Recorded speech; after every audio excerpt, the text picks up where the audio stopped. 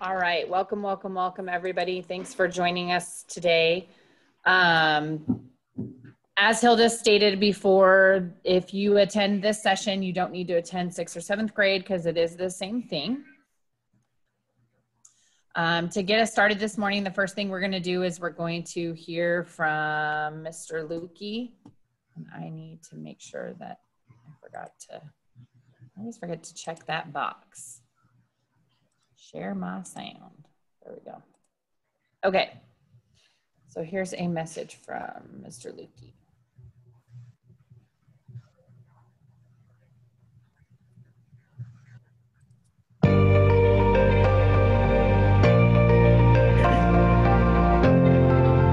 Good morning and welcome to Summer Virtual Institute. I appreciate and thank all of you for joining us this week and willing to learn with us as we lean into a new year of learning with our students. This is not the instructional program that we had hoped to accomplish this year in terms of our students starting the year in a virtual format. But I believe that together we will build a strong instructional program to support the students of our district. So I want to speak a little bit about the importance of this week's learning with respect to our instructional program and emphasize a couple of key points for us before we start today. First and foremost, I'd like to emphasize the importance of understanding what the state is requiring of school districts this year, and that there are a set number of instructional minutes that we must adhere to.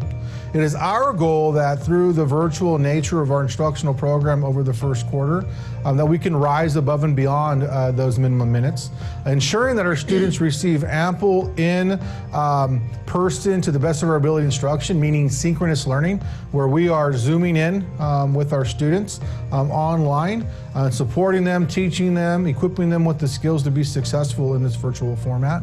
And then we are also balancing that with what we call asynchronous time, where we are assigning kids to complete assignments through many of our instructional tools and resources, while we as teachers and educators work in small groups with students who simply need more time with intervention. And so you are going to receive a lot of information from our instructional services support team.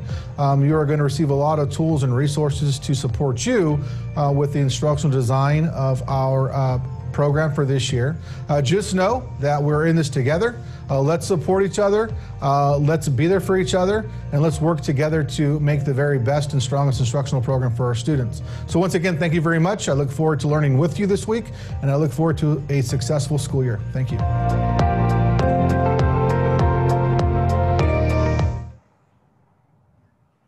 All right.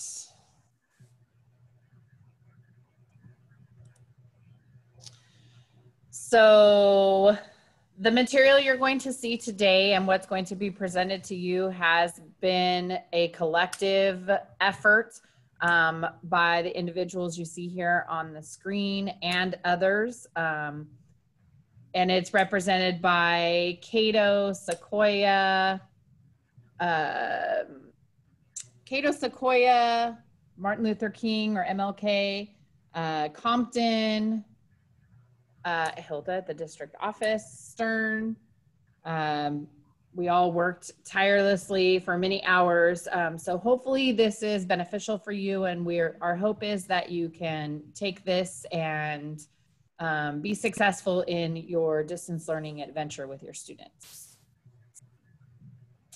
Here's an overview of our agenda for today. We're going to do introductions next. Then we're going to discuss the math behaviors. We're going to spend a little bit of time with the key essential standards. We're going to look at the lesson design that has been created. We're going to talk about the EdTech Center and all of the wonderful tools that they have provided for us. And then at the end, you will be getting an exit ticket, which will be a sign-out sheet as well as an evaluation. And you do need to stay for the duration of the session in order to get credit, get that money. As Hilda said, we are recording all of our sessions for the opportunity to see them at a later date. We do ask that you stay muted unless we ask for questions or ask you to engage, which we will. If you have a question, you can put it in the chat. If it's something that you think is for the greater good of everyone, you can unmute yourself. You're an adult, and share with the collective. So please use the chat for questions, or just unmute yourself and ask questions. Please be patient. Be patient with yourself, especially. Be patient with us. Be patient with the district office. Be patient with your students. This is new learning for every single one of us. This is an adventure, and it's going to have a lot of turns and a lot of mountains and a lot of different obstacles that we're going to face, but we're in this together. And so just be patient and be kind, be positive, be uplifting. This is all new, guys, and we're learning as we go. You're going to be learning as you go. So just be positive, stay positive as much as you can. There's a lot going on in today's world that we don't have any control over. And then we do ask if you would please to show your video, just as you're going to have expectations of your students when you are working with them virtually, and you're going to want to see their faces and you're going to want them to engage and interact. We do ask that you would turn your video on. Obviously, if you need to use the restroom or do something like that, then you can obviously mute, put your video on mute. Can you come get the dog, please? Sorry, my dog got out. So we are on our adventure. As I said, there will be a link that we will put in the chat the last 10 minutes. One will be for signing out. That's how you will get paid. And the other will be for the evaluation for the session. If you have any questions, any concerns, anything that you just need some clarity on, please feel free to go to the parking lot and ask those questions. Hilda and I will do our best to answer questions that we are able to answer, but every day is new learning, as we said earlier, so there may be questions that you ask that we don't have an answer to that are great questions, so please, please, please, we encourage you to use that parking lot. All right, so we're gonna have some fun here. This is a really cool activity that you could use with your students. I personally like this one because it provides the opportunity for us to get to know each other a little bit better, and it's very low risk, which for our ELD students and for our students who maybe are not extroverts and are not super outgoing and they're more on the shy side, this provides them an opportunity to engage with very little risk involved. So I'm going to click on the link, and Hilda will provide you the link in the chat. And we're going to go, this is our third session. So here's how this works. I'm going to walk you through how to do it, and then I'm going to give you a couple of minutes to do it yourself. So you're going to go over to the left-hand side of the page, and you're going to find the sticky note, and you're going to click it. Once you click it, it opens up the window for you to create a sticky note. Pick the color you would like. Blue's my favorite color, so I'm going with blue. So hi, I'm Brandy Hamilton. I am the Apple at Stern Middle School. I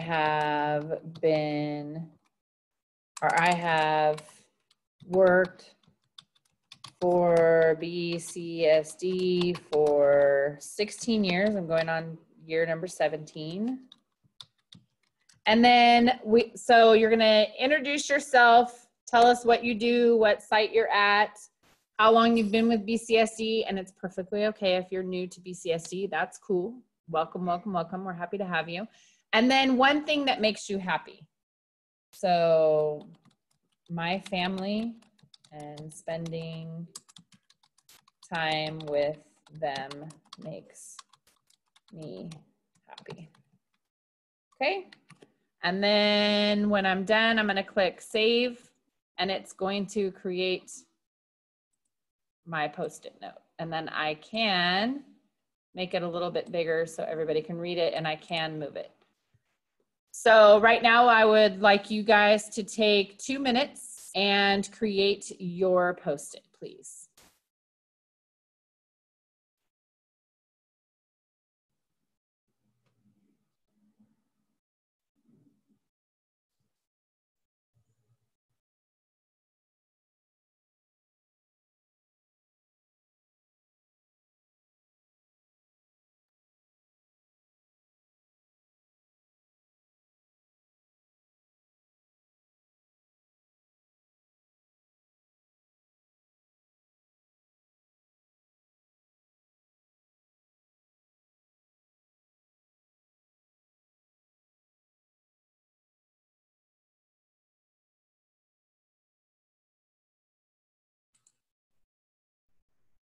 Make sure that you are on 3 of 7. I forgot to mention that part. So the previous 2 slides are from, did Michael get kicked out? What happened to him?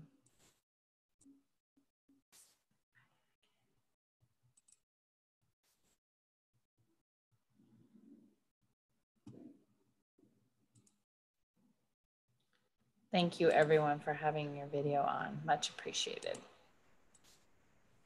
We'd like to see your faces. So as I've provided for you some wait time, it's going to be very important that when we are walking our students through a lesson, that we also provide them with that wait time, which I already struggle with wait time in the classroom. I'm going to be totally transparent here. So it's very challenging for me to do the wait time at home through a computer. So you may want to use your cell phone, set yourself a timer, just do something to keep yourself from jumping in and not giving them enough time to work, because we want them to have enough time to process and think about things. Randy, how do we move our sticky note if we're on page 1 to move it to page 3? So that's a great question, Erin. So I'm going to go to page 1 and I'm going to show you how you can do that, because Hilda taught me the other day. Let me find yours, Erin. There you are. So I'm gonna click on it, and then I'm gonna hit Control C, which will copy it. And then I'm gonna go to screen 3, and I'm gonna click and hit Control V, and it pastes it. Oh, fabulous. Thank you so much. You're welcome. Thank you for modeling.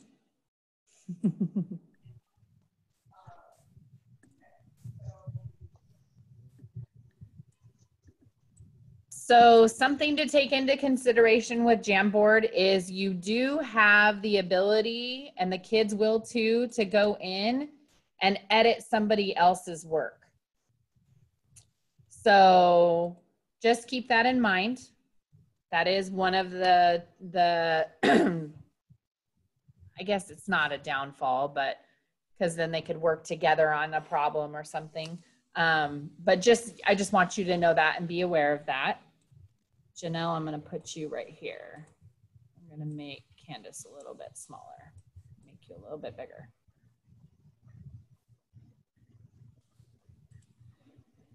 So hopefully most of you have yours up here. Joan, we're going to put you right here.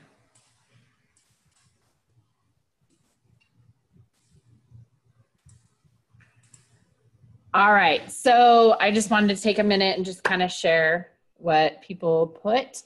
Surema put, what makes her happy is vacationing. Me too, girl. And I've been dying because vacationing is not happening right now. Me too, me too. Dance parties in my kitchen with my family make me happy. I love you, Rosie. That's awesome. Yes, dance parties are always fun. Joan is moving to a new campus this year. She's going to Chipman. That's exciting. And something that makes her happy is spending time with her family. Where did you go in the north, Joan? Sorry, caught you while you were drinking. Sorry. You got to unmute yourself.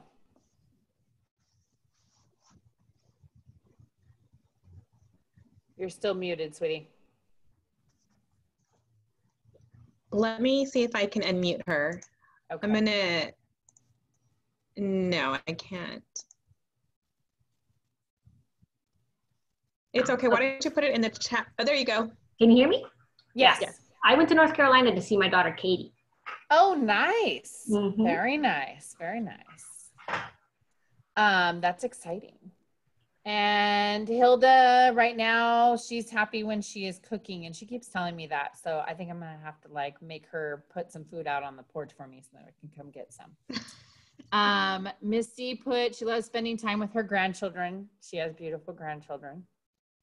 Candace, whoa, who's this? Who this be? That is really big. Candace, you are a new teacher, BCSD for 7 years. 6 of those is an 8 at Eisler, and since December. Nice. Very nice, Candace. Welcome, welcome. Cornbaugh, Jennifer put, I love spending time with my family. Cornbaugh loves to vacation too. She's hiding it. Brooke, I'm happy when I'm snuggling and watching a movie with my family. Yes. Yes, good times. Haley will be at Emerson, 7th and 8th grade math. Oh, you taught at Thompson Junior High from Panama, Buena Vista. You love to be, okay, so that's another thing I want to mention to you about Jamboard is Jamboard will cut you off after so many characters. So Haley, if you want to take a minute and unmute yourself and just tell us, what do you love to be? I just love to be spontaneous and adventurous. Nice. Yeah. Nice. So adventure makes you happy. Yes. Very cool. Gabe, what up, Gabe? Music makes Gabe happy. Gabe does love his music. I agree with that. And Janelle, I love going to the beach or hanging out with my family. Yes, yes. Those are all great options. Gina, I'm happy when I'm able to travel. Me too, girl. Erin, her dog Minnie, cute little Minnie. Yes, doggies make me happy too. Although mine's kind of a nutcase. Jimmy, happy when your students have success. Yes, I love that. That's awesome. So do you see how Jamboard could be used to kind of interact for your students to get to know each other as well as for you to get to know your students? You could also use, I believe Hilda's told us before, you could also use Jamboard as a whiteboard. There are tools over here to write, and I'm just using my mouse. So you can write. You can add pictures, it looks like. So lots of different options with Jamboard. So it can kind of serve as, you can erase, kind of can serve as a whiteboard. So definitely a tool to consider the possibility of using with your students. Does anyone know the amount of characters that it cuts off at? I did not pay attention to that, Gabe. I do see there's a blue line down here. So, I mean, I would have to go in and like physically count how many characters I have. I'm sure that the spaces are included in the characters, but once this bar gets all the way over, it will just cut you off. There will be more information about Jamboard on our EdTech Center on our website. You'll have math examples on there, you know, kinder through 8th grade. And if you have some, we'd love for you to share. Example, yesterday I uploaded an open number line. And so an activity I'm going to be doing is the sticky note. When they go in, the participants go in, they're going to get a sticky note and put one number on there. And then they're going to take that sticky note and place it on the number line. And because you can kind of move them around, it's really nice and interactive. So there's just, you can do just about anything with this Jamboard. Yeah, so good questions, Gabe. Thank you. All right. So again, our goal today is to show you several different options of things that you can utilize with your students during distance learning. Is this you, Hilda? Probably. Yes. I'll do it. Yes. Okay. I was just reading a chat. I was reading Michael. Michael, were you able to get on? Hilda, do you want me to Michael? stop sharing and then you can share? It doesn't matter. Let me Okay. see. I just want to make sure. Yeah, Michael's there. Okay. All right. Yeah, I'll share. So hi, everyone. Okay. We're good. Okay. So you gave me permission to share? Yes, ma'am. Okay. I did. All right. So let me see if I can pull these slides back up. Let's see. All right. Give me just a second.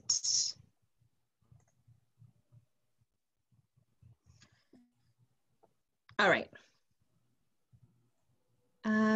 Do you guys see my screen? Okay. Yeah. Do you also see my faces, like the people I have? I'm just wondering if it's in the way. Hold on. It's I'll put not. it down low. It's Okay. off to the side. You're okay. Okay.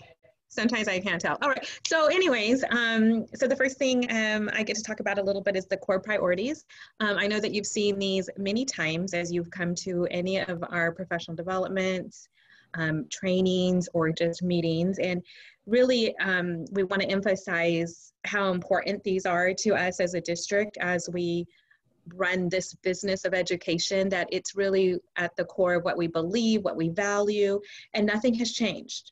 Even though we're doing virtual learning, at this point, we still believe and value all 4 of our core priorities. And so as you move on with this journey and walk through this journey with all of us, know that we're still focused on teaching and learning. We're still learning, we're still focused on building a strong culture, a culture of self-efficacy, as well as collective efficacy. We're still focused around access and equity and student-centered schools. So I'm hoping that as we move forward, you will know that those are the things that we have kept at the forefront, regardless of this new adventure. So for today, our learning intention is that we want you to understand the lesson design components and purpose for math instruction that continues to promote a balanced approach and math behaviors of our students. By today, we're hoping that when you leave us, you're able to navigate and deliver rich math instruction that will promote math learning, belief, and behaviors where students can still thrive in mathematics regardless of the environment and setting. So that is our hope for today. With that said, we're going to move right into the math behavior. So if you were with us last summer, we introduced this idea of math behaviors. Now, the math behaviors are not new. They came along with our standards. They are the mathematical practices that you hear so much about. But what we did last summer is we tried to condense them and bullet the items that we felt were most relevant out of those very, very long paragraphs, but of course not limiting. So just a reminder, when it comes to the math behaviors, these are behaviors that we want to instill in our students, and we also want them to be able to internalize them in such a way that those behaviors carry on with them to other subject areas and ultimately to career, college, and civic life. So if you just look, for example, mathematical practice number 1, when we think about the behaviors there, we're talking about perseverance. And if you just stop and think about perseverance and how important it is for us to persevere in this life, just in general, you can do that through mathematics. That's what's so beautiful. You can give students a challenging problem that they have to struggle a little, but they're going to persevere and find different pathways and problem solve. And again, all those things I just listed are part of mathematical practice number 1. You'll problem solve. You're going to find a different pathway. If something doesn't work, that you don't give up. You try some other way. And so that's just an example for you, just number one. And again, these are behaviors that will carry with our students forever, more than if they can remember scientific notation forever, you know? So with that said, I want you guys to think about these math behaviors. I'm going to go ahead and put a link in the chat for you. And we'll be linking everything in the chat. It's probably easier than you having to look at the presentation. So we'll link everything in the chat that you need for today. But I want you to look at these math behaviors. You can skim them or focus in on just one, and that's fine. And then I'm going to send you to a Padlet, okay? If you've never used Padlet, it's similar to our Jamboard we just used. You're going to go in and you're going to add a comment on what things have you either done, have you seen, or have you read that allow for these math behaviors to flourish, you know, to draw them out. What is it that you've done or you've seen or you've read? There are already some responses in there from our last group. I left them in there just so that way you can see others' examples or others' ideas. So if we can, Brandy, I don't know, did you happen to put the math behaviors in the chat? So I just put the Padlet in, and then I will put the math behaviors in as well. Okay, perfect. And then I also put the presentation for you guys. So the presentation link is in there as well. Okay, so once you have a chance to look at those math behaviors, I'll just quickly model using the Padlet. So when you come into the Padlet, all right, you will see some other responses, and that's okay.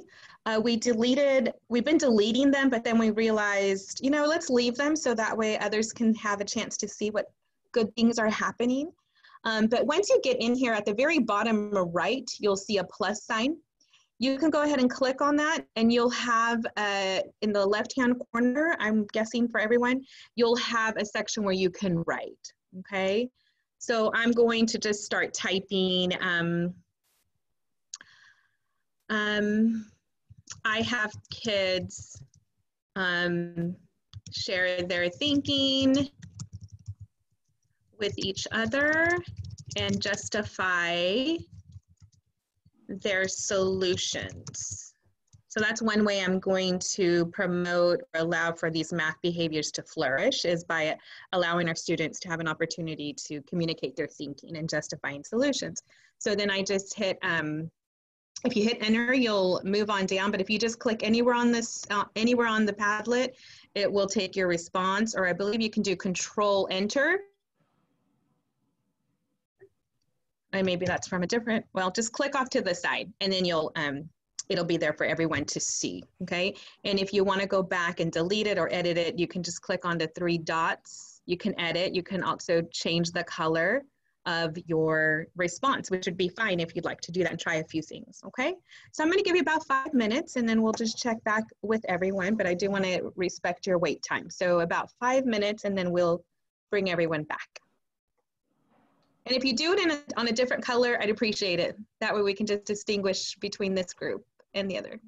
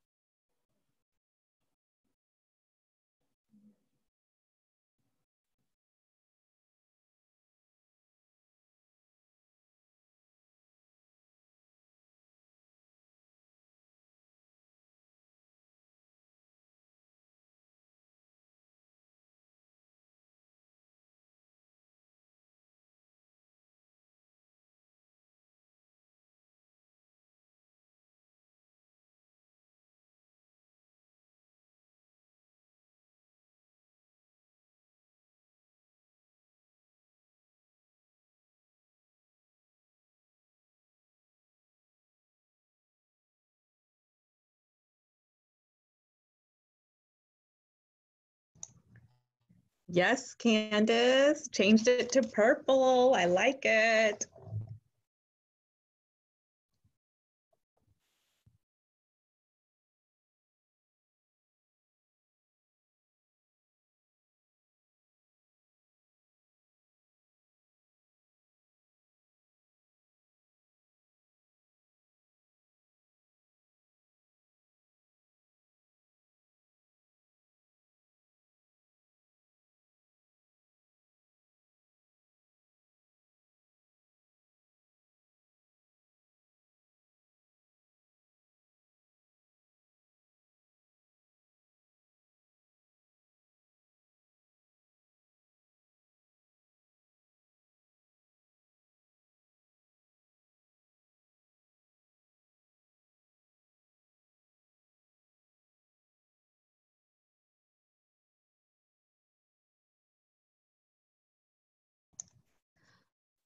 One nice thing about Padlet too is you can comment on somebody else's comment. So if you're done and you want to try that out, I would try that. I'm going to go to Rosie. She says, encourage students to find more than one way to solve a problem. I can go in then and comment to Rosie's comment and say, you know, I love this because there really isn't just one way to problem solve. There are many strategies.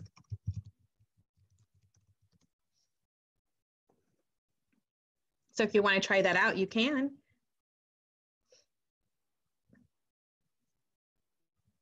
And it looks like it kept the blue color, but just a little lighter so you could tell it was a response.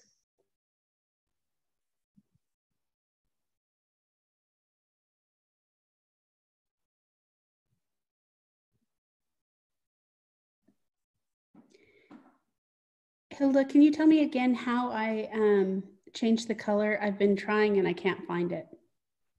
So you should have 3 dots in the corner of your box, your text box. Do you see 3 little dots? The upper right-hand corner?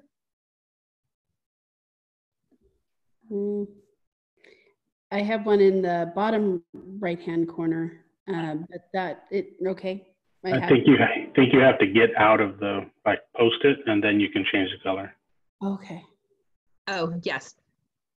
That might be it. Yeah, click off of it. Yes. Oh. Okay. Thank you, Gabe. Thank you. Okay, so hopefully most of you have had an opportunity to use the Padlet and give your comment.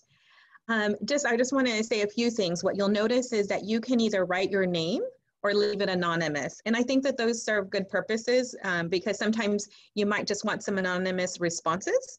And then sometimes if you want a name, they can put their name in the title section. Hoping that you also notice that you can comment here to someone's response, which will also allow for some collaboration or just communication amongst students and amongst yourselves. So throughout this presentation, we really wanted to show you a few tools and resources that you can take back and use in the classroom with your students. So yes, the content we're talking about today is important. The math behaviors are so critical. And with that, we also want to show you some tools like Jamboard and Padlet that you can take back. So I hope that just keep that in mind as we're going through the presentation, that all our moves that we're doing today are also to support the work that you're going to do in the classroom, okay? So I'm not going to read all of these, but I mean, definitely come back here at any time and just look at the Hilda, ideas. your that people volume's are like in and out. Oh, okay. Can you hear me now? Okay, it's been a little sketchy today and I apologize. I tried to jump on a different laptop, but the camera wasn't working. Okay, just keep me posted, Brandy. If not, Okay. I'll let you take over. If not, I'll let you take over. Okay. But I see that Erin wrote that she has students write down the process that they use to solve math problem in words. And that's perfect because we want to promote the use of writing and language and thinking and processing time especially. So thank you for sharing, Erin. I see this one's an anonymous person, but they said, I have students show their work in more than one way and provide reasoning as to how they came up with their methods. Again, another great way to promote the use of math behaviors, that students can show multiple ways. When students can show multiple ways, it really supports their conceptual understanding of mathematics and providing that reasoning, which we do want them to justify and give reasoning, because it's going to help build their voice in such a way that, again, in real life, they'll be able to use that voice to provide reasoning and justify. So, all right, well, thank you guys for sharing. Again, I wish we had time to read all of these and discuss every single one. But again, another way to share ideas, everyone can see them and read them. Hilda, it's breaking up pretty bad. Okay.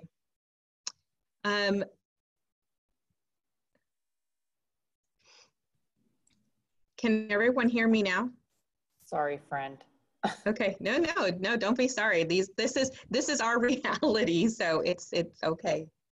So I'm gonna move us, and Brandy, if I happen to get too choppy, let me know again.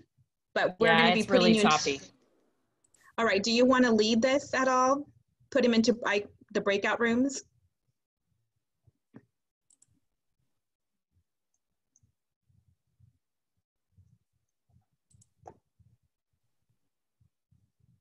Oh, you can hear her fine, Rosie?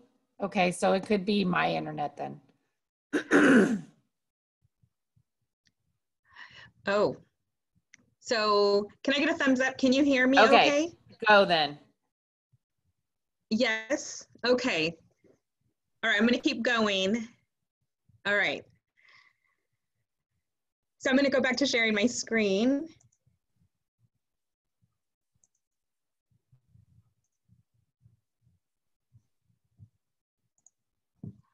Okay.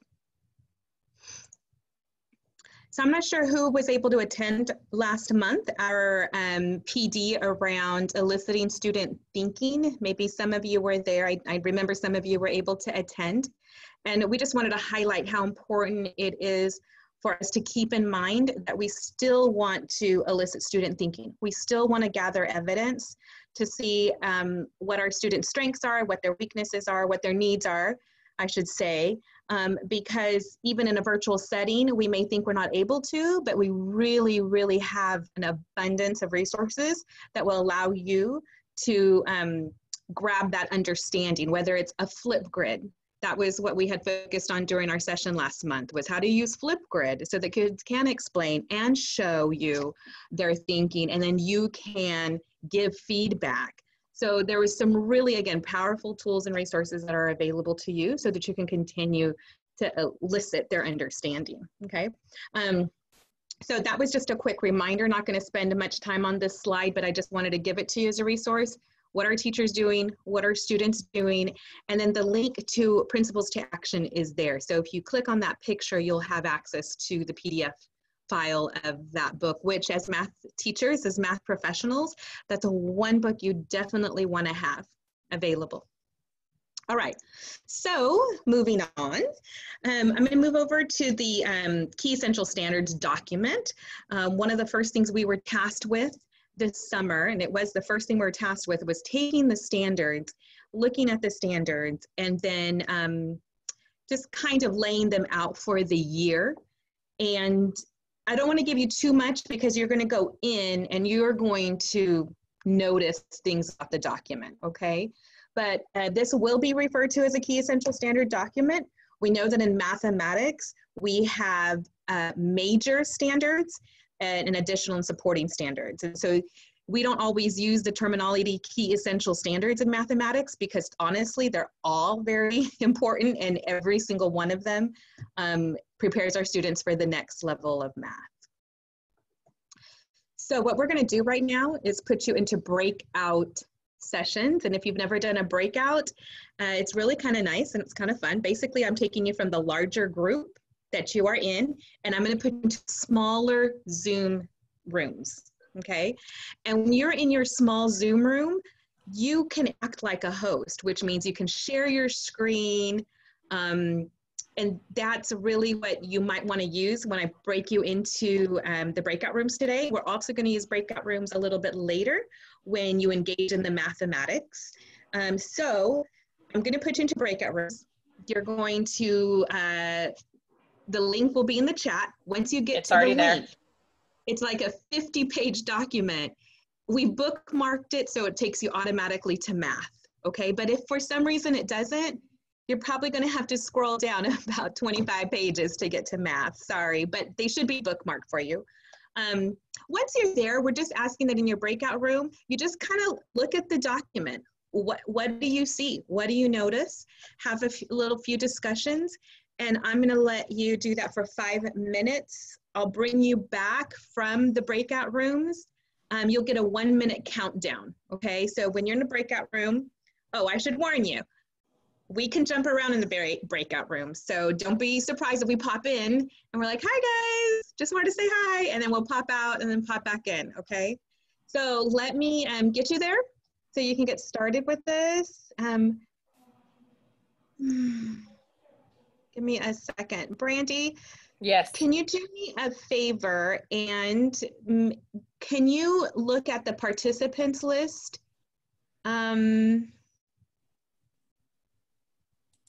Right now, you're the host. Can you make me the host really quick? I'm a co-host, but can you click on me and just make me, oh wait, hold on. I did. Hold on. Okay. I'm There trying you go. to make my breakout rooms, but okay. I can't make the breakout rooms unless I'm the host. So here we go. So I'm going to put you into breakout rooms again. Like I said, we're going to kind of jump in there. The documents in the chat. Go ahead and take a peek at it and see what you notice. All right, here we go. Let's see how many of us are there. All right, I think I'm going to make 5 breakout rooms. And this just takes me a little second to get that prepped and ready. Give you a 60-second countdown. All right, here we go.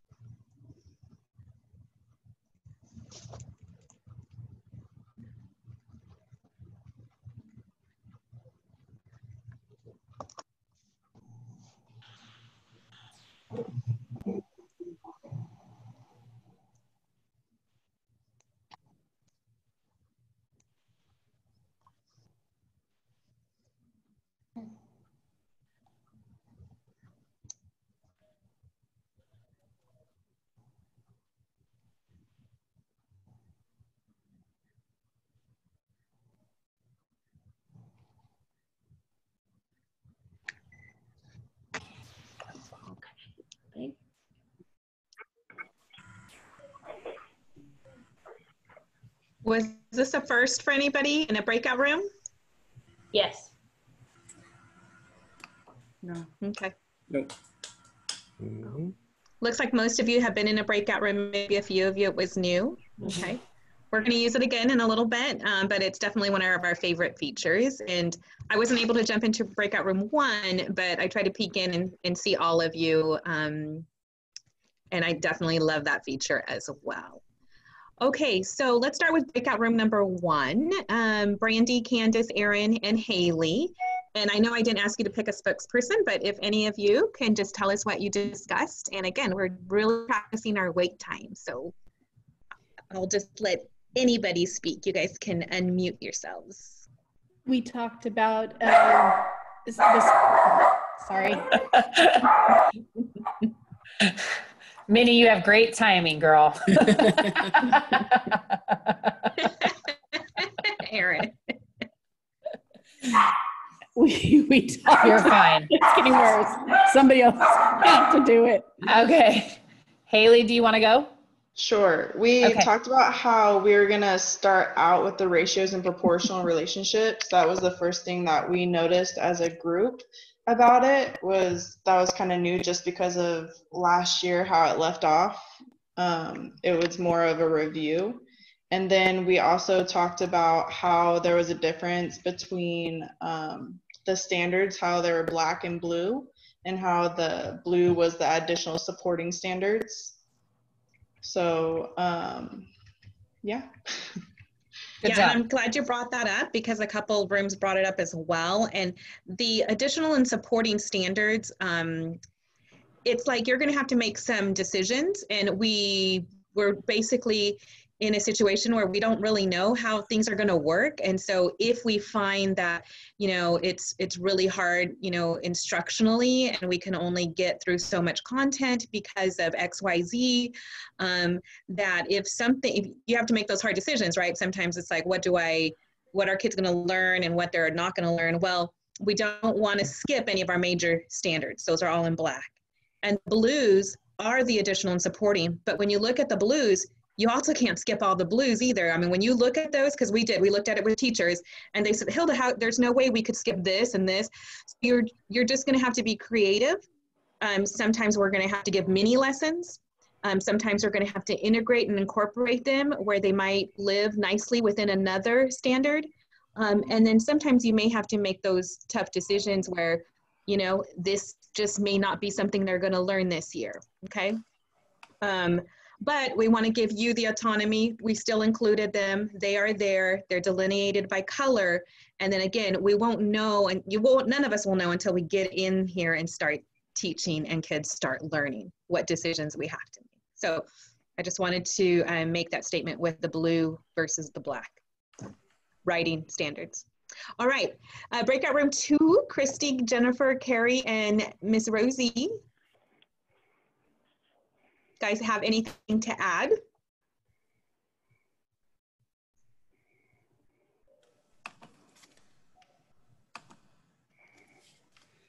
We kind of talked about that it seemed like the pacing was a little bit slower, that they had more time to kind of work on the concepts that were being taught.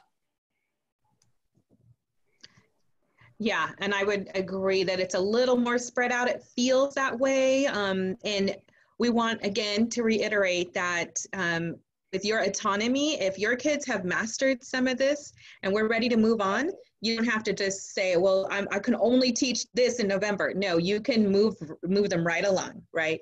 So I just want to make that clear as well. But yes, you'll see that there's still a lot to teach, but we got that same message before. It seems a little more spread out, a little bit more time.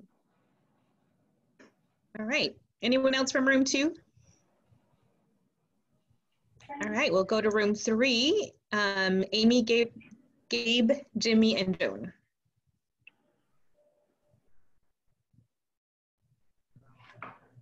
I kind of noticed the time thing too. It just seemed like last year, the units, they would say like 45 days. And then in some units, they'd say, oh, you do 1 or 2 days for this, and then 3 or 4 days for that.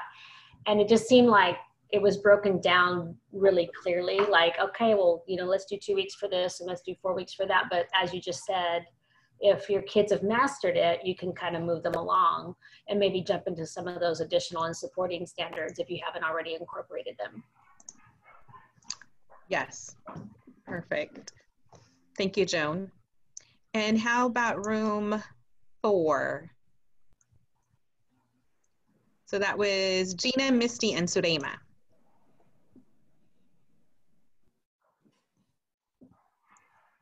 We said that it was pretty, like, we basically said everything everyone else said. It's neat, it's quite easy to follow. We saw that for a new teacher, this would be really easy to just follow along. So it was very explicit, and as a new teacher, I feel like I would be so appreciative of what and how it's laid out.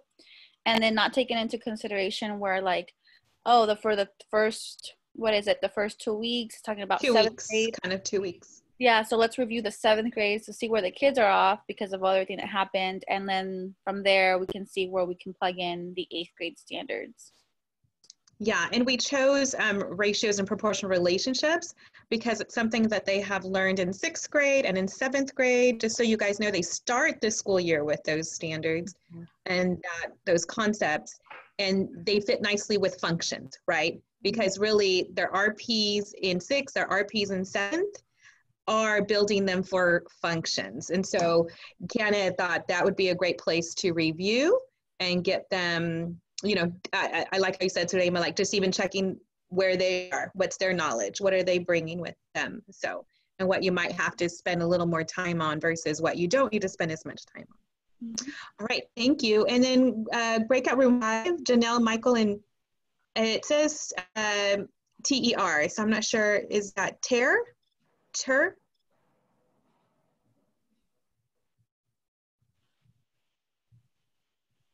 Terry, thank you.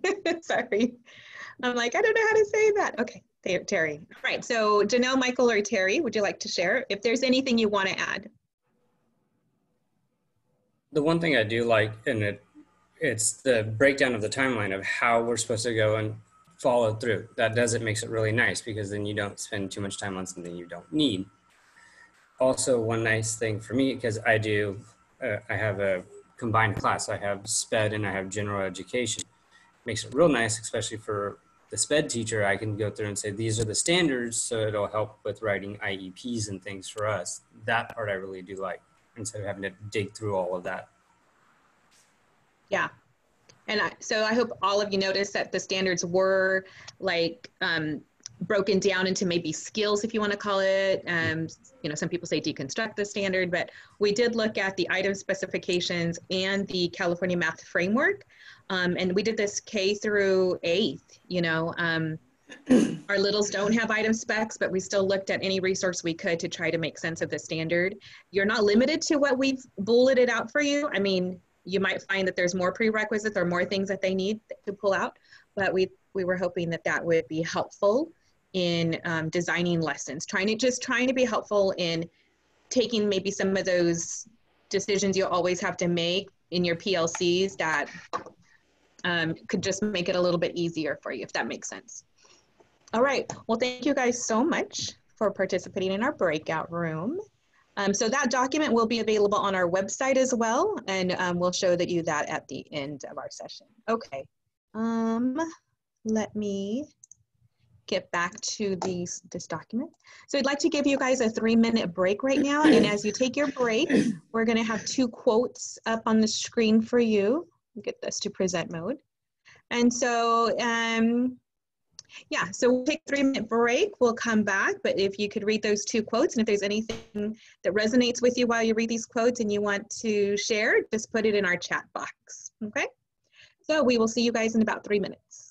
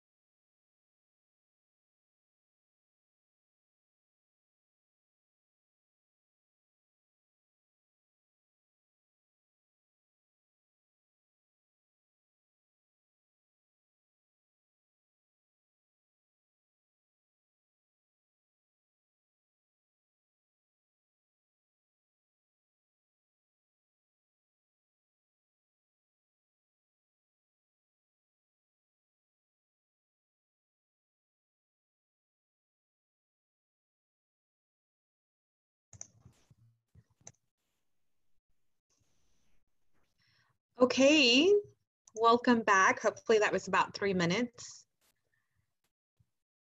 If you put anything in the chat, we will do our best to answer it. So I think somebody had a question about the 7th grade essential standards. Those are linked on the actual slides, but it will also, you can also find those in the EdTech Center, the website. Okay, so there is a different document for that, for each grade level. All right, so hopefully you had a chance to read these quotes. These 2 quotes really have resonated with us, and so I'm just going to read them before we move on. Learning to stand in somebody else's shoes, to see through their eyes, that's how peace begins, and it's up to you to make that happen. Empathy is a quality of character that can change the world, and that was by former President Barack Obama. But what we loved about it is just the attention to peace and the attention to empathy. Especially during this time as we enter a new way of teaching. It's just reminding us to see, to have empathy as we see the world through others' eyes. And then Mother Teresa's quote, it's not about how much you do, but how much love you put into what you do that counts. And we also felt this quote was really relevant because it was, at times you might feel a little inadequate. We're used to doing certain things and we're not doing those things. But really it's just about how much love you put into what you do. And just remember that that same passion you've had always when you go into teaching, there's this real excitement and this real joy that you're able to continue with that excitement, that joy, and that love and that passion that you have for teaching and for the students. So with that said, we've included on this slide an article for you. The article, it's about 5 pages. It's actually a very, very easy read. However, we went ahead and took some of the ideas from that article and listed them here for you in this slide. And really it's about, okay, how do we communicate in such a way that we're able to make connections, that then we're able to build relationships? That's really what the article's about, and how important those relationships are. And not just with the students, but also with parents, family, community, and even your own school culture. So there are some items here that have, or ideas that have been listed for you. And I just wanted to bring attention to the parades, chalk writing, and book readings, because it made me feel so good. I got to participate in one of the parades, but many of you did, and you were able to drive your neighborhoods as a parade style with other teachers, with your admin even, and you decorated your cars and you drove by those neighborhoods, you honked, you waved, and I'm going to tell you, I was able to participate for McKinley, and it was just such a great feeling, because I think what you do is you're letting them know, I see you, I haven't forgotten about you, you matter to me, you're important to me, and I'm taking this time to see you. So something as simple as a car parade makes the world of difference in the lives of a child. So kudos to everyone that participated. And I think if you were on Facebook or social media, you got to see some videos. And if you weren't able to participate, just watching the videos really just brought a good feeling. So this idea of engagement is going to be so important in the virtual learning setting, because it's also what's going to motivate our kids to show up each and every day. So definitely this reading that we provided you with, I would look through it with your professional learning communities, but also just with the lens of how am I going to build the best culture and community when my kids are not right in front of me? And it can be done. All right, so this is the part that is kind of exciting for us. This is the part that the team worked on. We're talking day and night, K through 8th, working on lessons. They are sample lessons. So what that means is you can look at this lesson and you can take 10% of it. You can take 50%. You can take the whole thing. You can take none of it. It's really up to you and what's going to serve your students best. So what you're going to find when we actually get you to the website, you'll find a cover page for each of the modules. The cover pages we'll just give you an overview of what's included in this module. We've also included the item specification, so you know what is the expectation, and then the lessons at a glance that are in this module. All your lessons are going to include those things that are commonly discussed in a PLC. So we've listed those things there. We've also given you a slide with just very brief descriptions of those same items that you'll find.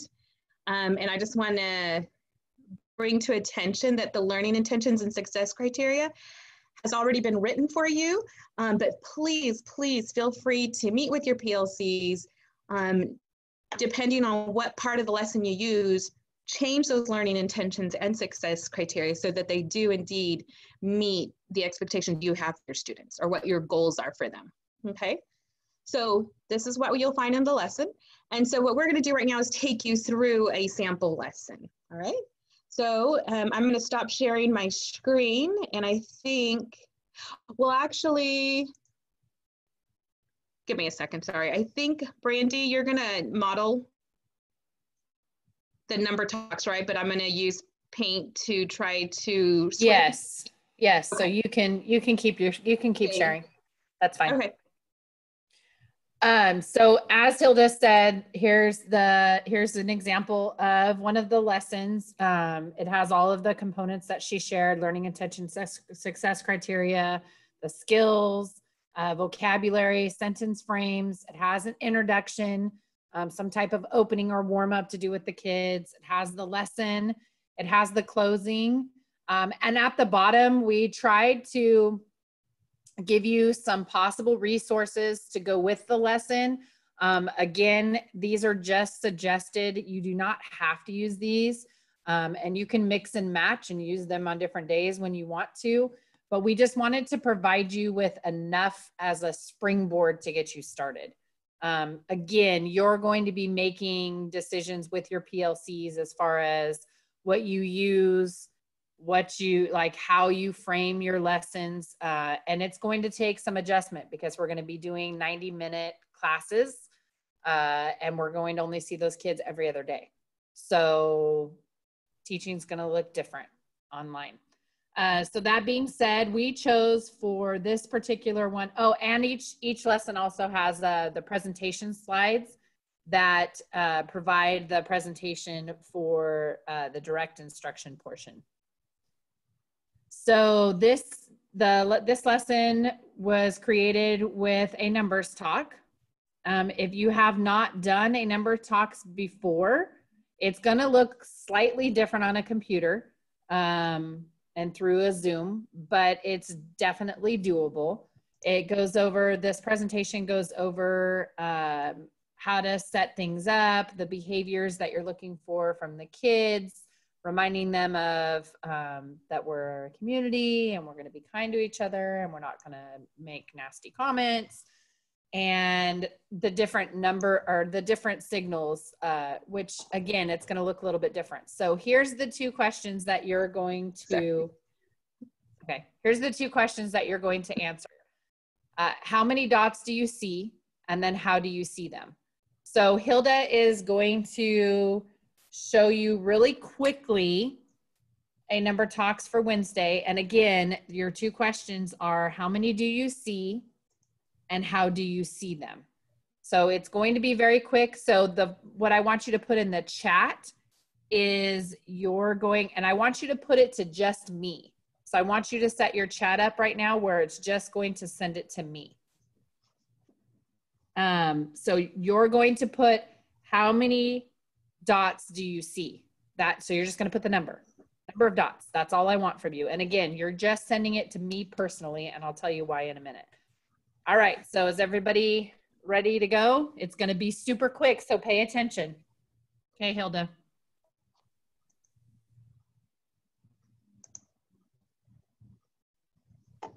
Okay, so in the chat right now, how many did you see?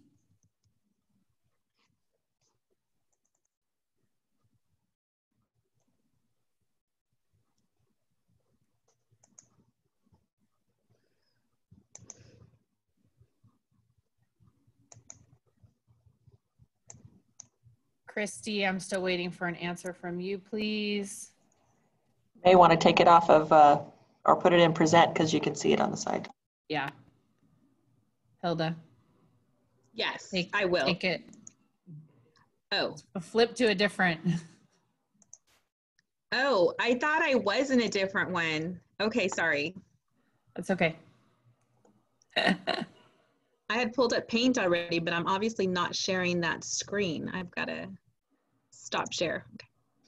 There you go. Okay.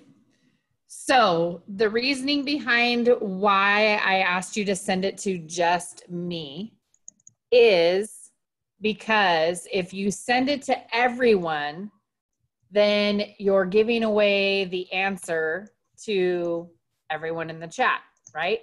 So when you send it to just me as the teacher, again, you're doing this from the student perspective. I, as the teacher, can, number one, I can check and see who has submitted the answer and who has not. So notice that I asked Christy if she could please send me hers.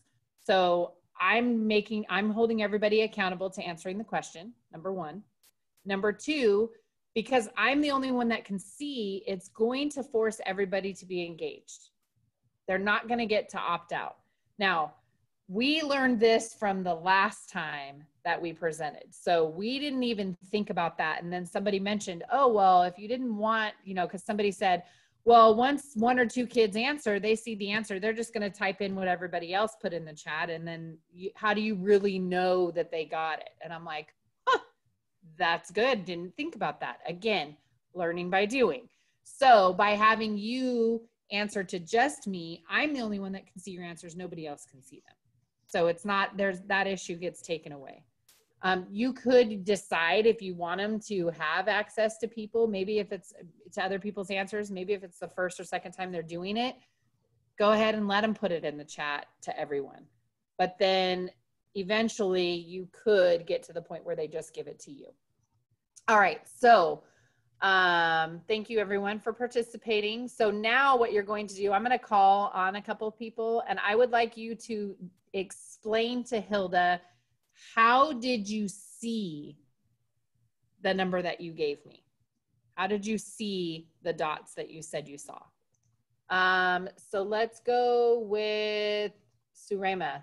Can you please share with Hilda, how did you see them? And she's using Paint and she's going to, that's like a whiteboard. So this is her tool.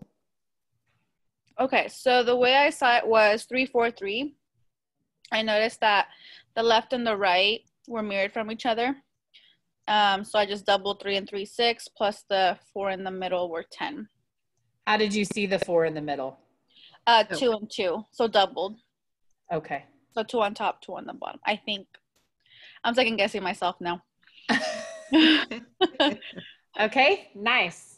Very good. Thank you for sharing. Yes. Michael, how did you see the number that you shared? You also put 10. So I saw it as 3, 2, 2, 3. So broke it in half. Basically, it's a pyramid, 2 pyramids without the top. So you could have done 3, 2, 1 and subtracted 2 at the end. Huh. I like it.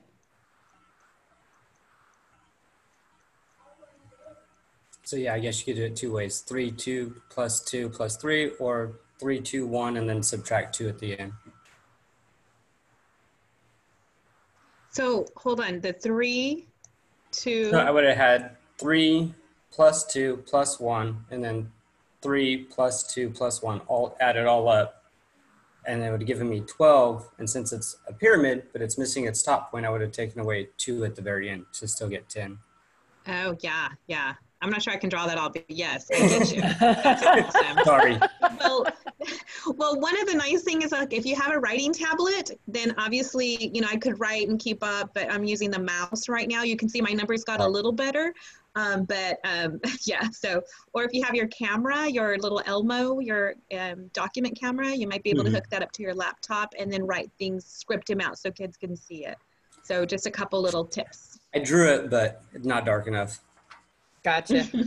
Thank you. Yeah, and that's another thing, Michael, and that's a good point for everyone in this room. We've done a lot of sessions now, and I've seen some people teaching where the students will show their work, like a whiteboard, right? But they use a piece of paper or something, but you want them to use a marker or something that's definitely brighter, because it is, you know, they've done all this beautiful work and they're like, here, can you see? Can't see So it. just a tip for you and the students as well. Yeah, a marker or a dark crayon, if they have a crayon, would be a good idea too. Let's go with one more. Hopefully you saw it different. Let's go with Amy. Amy also got 10. Unmute. I saw a square in the middle and then the 2 lines on the other side. So I saw the 4 first and then the 3s on each side. Perfect. And I said 3 plus 3 is 6, plus 4 is 10. So the beauty of paint is so right now Hilda has control of the screen. I can go down or I can go up to the top of my screen, and next to where it says you are viewing Hilda Wright screen, it has view options. If you click on that tab and you go down to annotate, which should be the 3rd option that you have, and you click on it, it now gives me access to her paint, and I can go in and I can add how I saw it, and then Hilda doesn't have to worry about doing it for me. And the cool thing is it has stamps. So I can put a stamp, my arrow. I have a question. Yes. Are you guys both monitors to it? Because I could go in and do it too. And I would think that I wouldn't want the whole class to be able to go in and do it. Is there a way to assign certain people? Yes. So yes, definitely. Okay. And you could maybe put in the chat, you know, Joan, Jennifer, and Michael, I want you to go in, click the top where it says view options. I want you to click annotate, and I want you to put in how you saw it. Yeah, but that's you telling them, but is there a way to control it? Because what do you mean? Like you're saying you would suggest 3 students to do it, but I'm thinking all of my students will do it at the same time. I teach a special ed class. So can I only give permission to certain students to annotate? That's a great question. Will you put it in our district question, Amy? Because in the parking lot, if you wouldn't mind, it's a great question. We don't know. Okay. No, yeah, I mean, I'm sure that's the stuff we'll find out as we try. But I could see not being disobedient, just being, but like, oh, I can do it too. I'll show you. You know, I know you asked Johnny, but I'm gonna do it. You know. Agreed. That's why I suggested the possibility of just reaching out to those 3 personal students and saying, can you please go in and follow these directions and put your work in there? And then it would be just to them. So I would just send Joan a message, and then I would just send Michael the same message. So, but that's a great question, and I would love to know the answer to that for sure. So we just wanted you to see the possibilities that are available. Kind of cool, kind of fun, something new, something different. So hopefully we're getting your wheels spinning on some possible things that you can do. All right, Hilda, you're on. All right, so I'm just going to get us back. Give me just a second. So I'm going to move us into the next part of the lesson, which would be Nana's paint mix-up. So today we're going to do a task, and some of you may be familiar with Nana's paint mix-up. It's really one of our favorite tasks. Just kind of gets kids engaged and allows all of them to come into the problem. So I'm going to show you a video, and I just want you to think about what you notice and what do you wonder. So I'll put the volume on. It's it doesn't have, I don't even know if it has words. I think it's texting. You're going to read it. So let me open this up, and let me get to my share screen.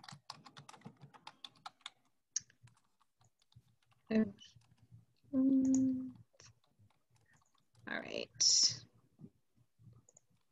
And just let me know if you can't hear it, because that's going to be, you really can't hear much. It's like you have to read, but.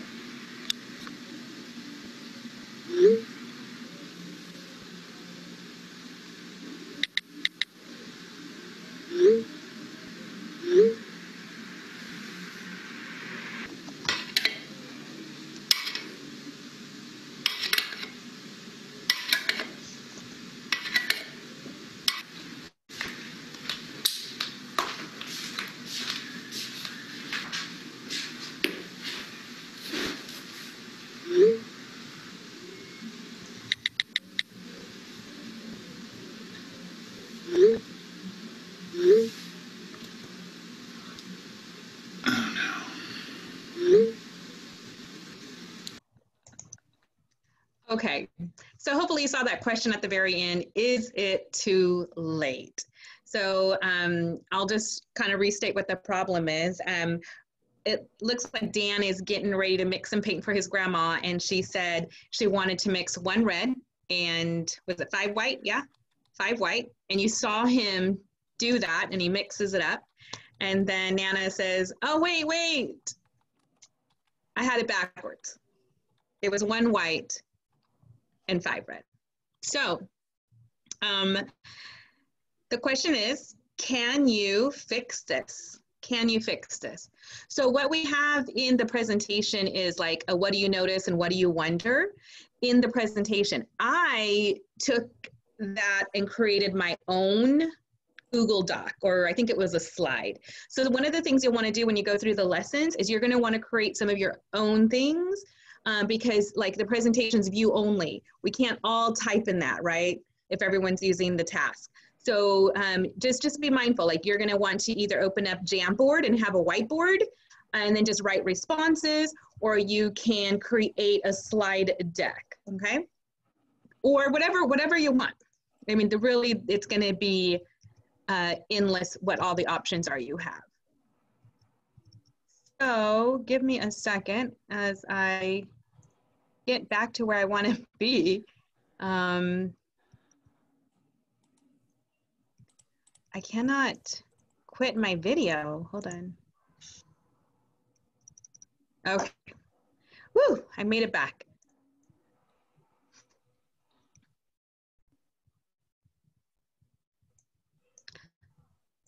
So I'm going to share my screen in just a second. Sorry about that. I just need to get back to where I needed. So this is what I mean by I created like, what do you notice? What do you wonder? Okay, it's part of the lesson presentation, but I created my own so that way I could write the responses from this group.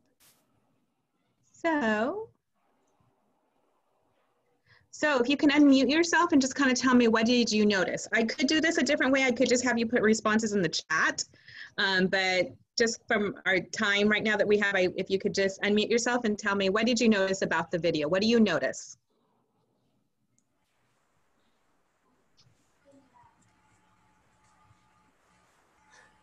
I was wondering how many cans of paint they actually bought. Okay, so I'm going to kind of come over here to what do you wonder. So how many cans of paint, okay, were bought? What I noticed is they didn't use both initial cans completely.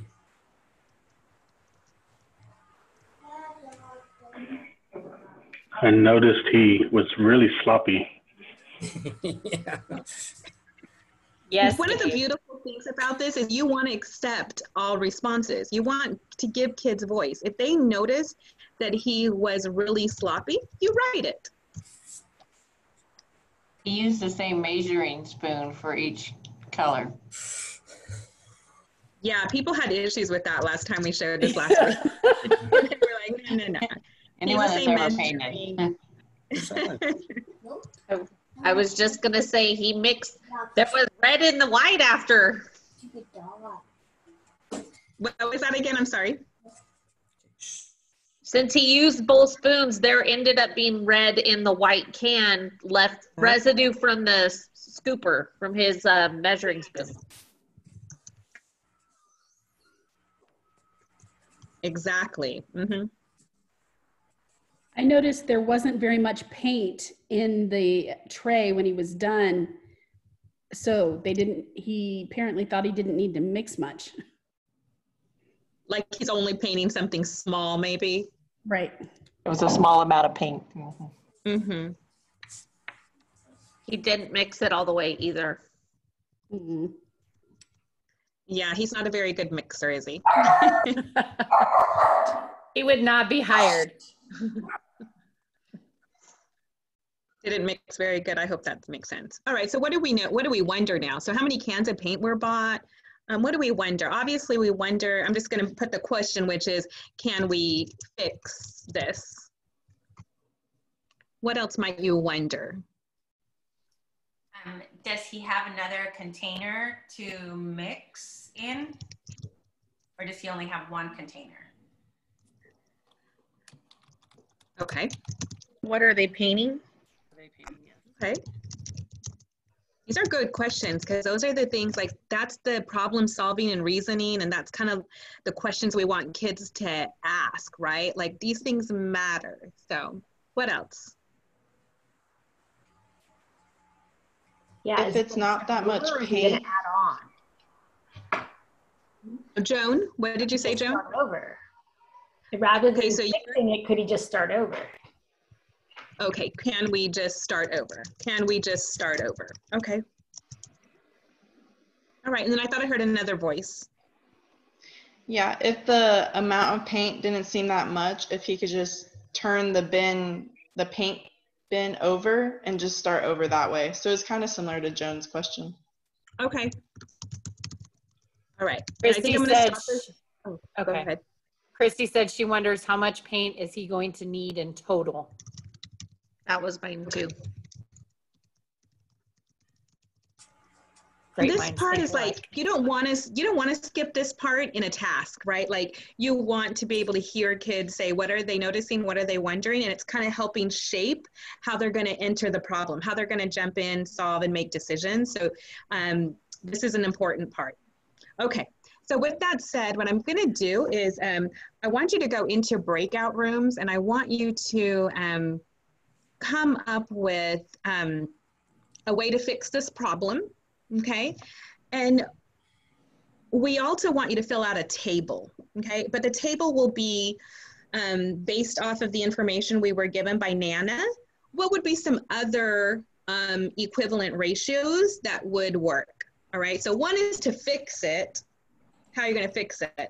But then using Nana's information, how could you, oh, my phone's gonna die. I mean, my computer. Hold on one second. The joys of technology. We don't want that to happen, you guys. I'm sorry. I'm at the district office today and I had to move downstairs and I didn't plug in my laptop. It's great, but it works. We're good. We're good. Whew. I looked down and I thought, oh my goodness. So I'm going to put you into breakout rooms. I'm just going to give you but a few minutes, but I am going to give you a let me see. Okay, so you're gonna have this with you, and Brandy, if you could put this in the chat box. This is in the notes. Got it. All right, so if you could put your names, is it possible to fix the mix-up? And if you say yes, if you can provide us how you're gonna do that. And then we've taken Nana's information, 1 white to 5 red. Can you write a few more equivalent ratios there? And then we will come back. I'm not going to give you much time because there is another part I really want us to do. So I'm going to give you about 3 minutes. Okay. So I'm going to put you into your breakout rooms. Please use the chat box to get to those slides that we want you to fill out the table in. Okay. All right, here we go. It's not very long, but I need to bring you back so we can use Desmos.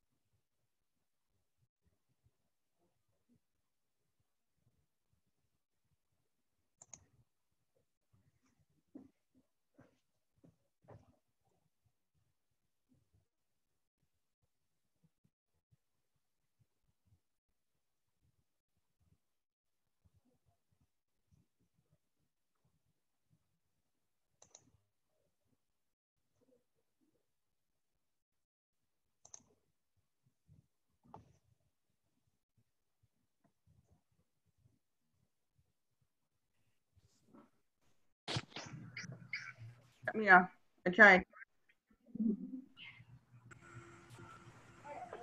All right, welcome back everyone from breakout rooms. I know that probably wasn't a lot of time. We obviously would want to give our kids more time, but I'm hoping you can see the value of how you can create slides like this and kids can input their thinking, their reasoning, and you can check their understanding this way, all right? So right now I'm just gonna look at one example right here. It says, this is Erin, Brandy, Candace, and Haley. Again, holding you accountable by making you write your names. Is it possible to fix the mix app? They said we would need to add 24 reds to fix the mix to the proper ratio of 5 to 25. And then they filled out their table. Looks like pretty standard in, yeah, 1, 2, 3, 4, 5, 6, and then they showed the different ratios. One of the nice things too is that you have different examples that kids can go through and interact with the different examples and make comparisons, what's similar, what's different, and they can have conversations around that. And it's okay if you didn't get through all of them. We saw, here's another explanation. Yes, it is. He can multiply 5 times 5, use the chart, and he needs 24 more red to get to 5 white and 25 red. And what you're going to find is that your kids, as they use these tools, they're going to begin to elaborate and articulate their language better each and every time you expect this from them. Because at first, they may not give you notice and wonders. But let me tell you, within a week or two, they can't stop giving you notices and wonders, right? So remember, it's the opportunities you provide that will help shape how they use their voices. So what I'm going to do now is show you how you can take this information, and in Desmos, you can use Desmos to do the entire rule of 4. And the rule of 4, you know, we've talked about that, gosh, maybe the last 5 years or so. It's really multiple representations of functions and proportional relationships that we use in 6th, 7th, and 8th. And we know that kids may not have access to graph paper or the rule of 4 sheet that we usually give them, but what's so beautiful is Desmos does it all, okay? The only thing it doesn't do is the verbal, the written description. You can see I wrote it on my screen, but it's not meant for text. It's not meant for me to write, but I still did, and I got away with it. You're not sharing your screen, friend. Oh, shoot. I'm so sorry. I'm like all excited. I didn't realize that that's what you needed to do until you said it right now. Okay. I'm so sorry about that, you no, guys. all good. There you go. Okay, because I was even showing your graphs and reading your responses, and I thought that was all on your screen. All right, so this is Desmos, and what I've done is I've already inputted the table, and when you input the table with your values, it automatically graphed the points, and then I created an equation, something kids have done in 7th grade. It's also part of their, you know, standards in 8th grade and looking at the multiple ways to represent functions. And then I wrote, and that's what I meant right there. I wrote for every 1 white, there are 5 red. It's not meant to be a text box, but we've been able to get away with writing text in it. So we've been using it that way. Sometimes it wants to change your letters to math symbols. So just know that. And if you don't choose that feature, that's fine. You don't have to write the verbal. They could write the verbal somewhere else. But one of the things I love is once kids create this, you can take a screenshot, take the snipping tool, or share it with you. There's an option to just share the graph and they'll send a link. So when you want them to turn in their work or turn in an assignment into the Google Classroom, you can do that. What I've done is I just went ahead and snipped it and I added it into a slide. So it's like this group or this child just turned in their work. I'm able to see the table that they came up with. I'm able to see the graph. They will know if their equation is incorrect, that graph won't be a perfect line, you know, and we saw that last week, some errors being made and you could see that the points were off or the line was off. And then that's another way for them to check when they're making a mistake or it could be a simple mistake in their table or, you know, just how they input it. So with that said, I'm going to send you back to your breakout rooms. We don't have too much time, but I want to send you back into your breakout. I'm thinking for a second. I'm not sure if everyone here is familiar with Desmos. I wanted to send you back into the breakout. What you can at least do is create your table in Desmos, so you can at least see that. In the plus up here, this little plus symbol, when you click there, you can insert a table. So if you could insert your table, at least look at the dots, okay, and how they automatically graph for you. And if you're able to come up with the equation, that would be great, all right? So I'm gonna give you one problem. We're gonna put it into your, into the chat. And this is gonna require one of you in the breakout room to pull up Desmos and graph the table, your table of values, okay? So your problem is Angel purchased some cheeseburgers for his family. He paid $35 for 5 cheeseburgers. How much did 1 cheeseburger cost? So create your table, write an equation. We're gonna skip the part where you're gonna snip it and share it with us. We're gonna skip that part, but that is what you would want students to do. You'd want them to share that graph and table with you to check their understanding. But we're gonna send you into breakout rooms. And again, 3 minutes with a 1-minute countdown, and one of you will have to open up Desmos. I will jump into the rooms to help as well. All right, here we go.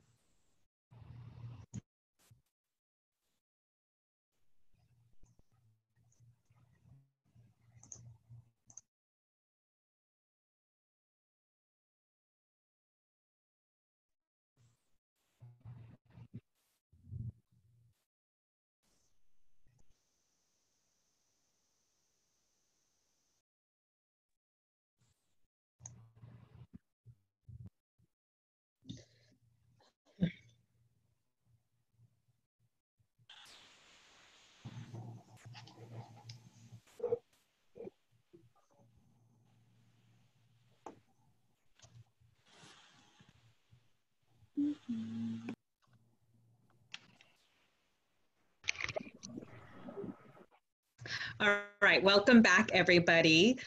We are well aware that that's not enough time. You know, we would have to do like our own Desmos training session, which I kind of hope that we will have a chance to do.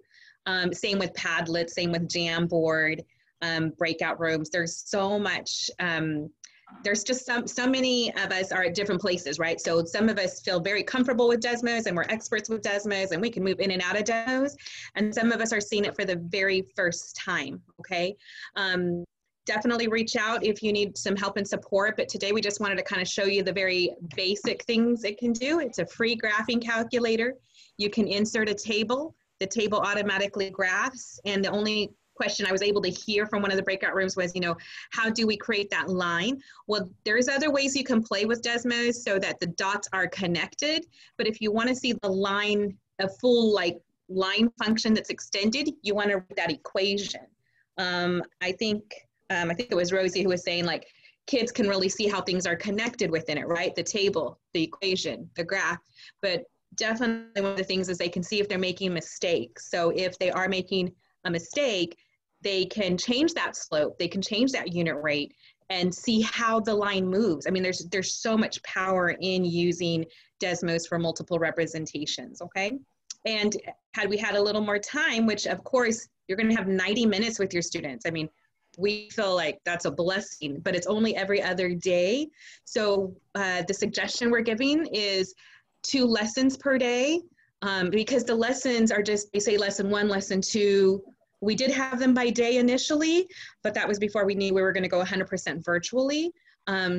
But we've been asked a lot, like, well, how many do we do a day, or do we just do 1 lesson? It's really, each lesson was written for like a 45-minute period. So I would look at 2 lessons if you're considering using the lessons that have been designed.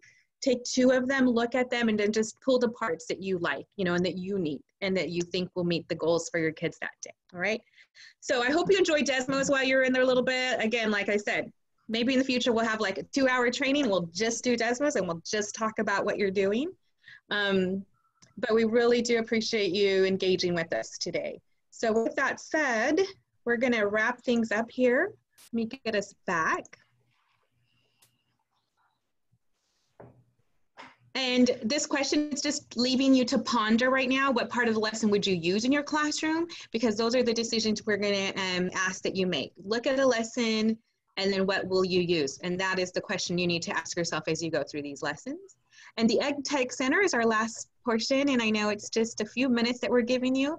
But in this Ed Tech Center, it was developed over the summer by a phenomenal team of teachers and Ed Tech leaders. And it's kind of like a one-stop shop, if you could call it that.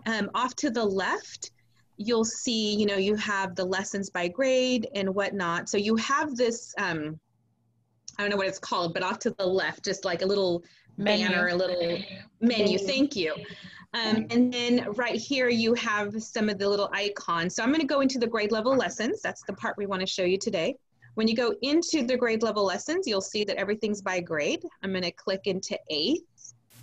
And when I go to 8th, you can click on math. And so when you get into the math section, what you're going to find is an example 8th grade math class. So the Google Classroom, it's an example.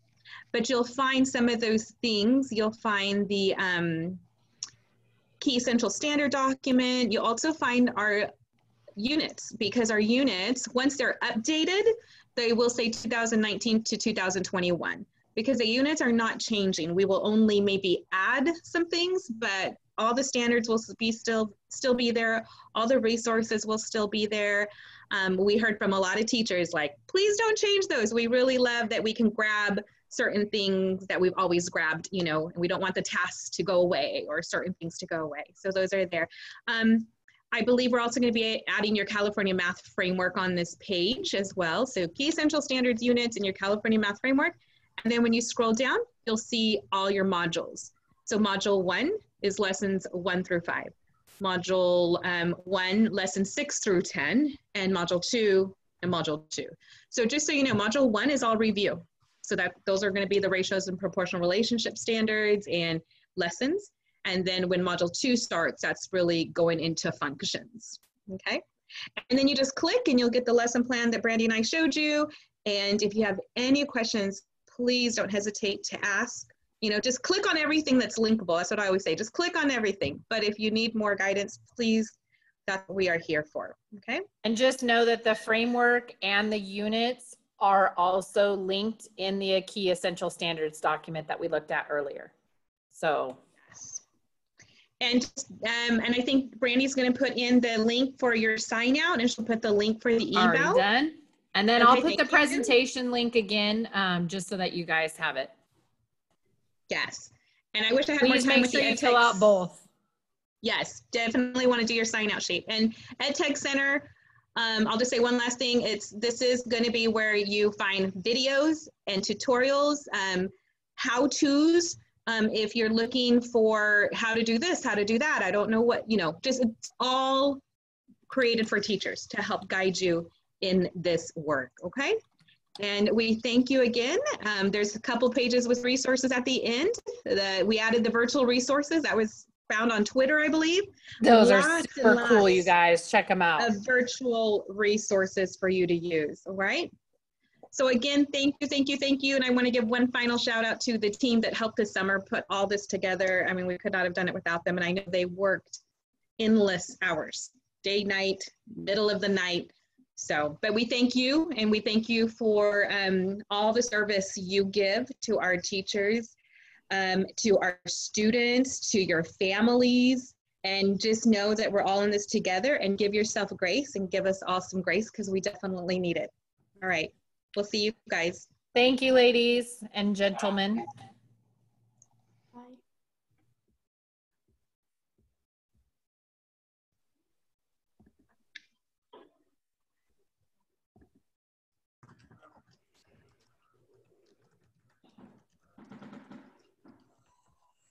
So Hilda, if you're still host, if you click on the dots by the person's name with the blue, you should be able to. You should be able to disable the annotation. That's what I was just going to tell you. Oh, okay. Gotcha. Thank you. And Hilda, do you want to stop the recording? Yes, I would love to. Give me just a second. I mean, love to isn't just yes, of course. But let me get over here and stop it. Do you want to stop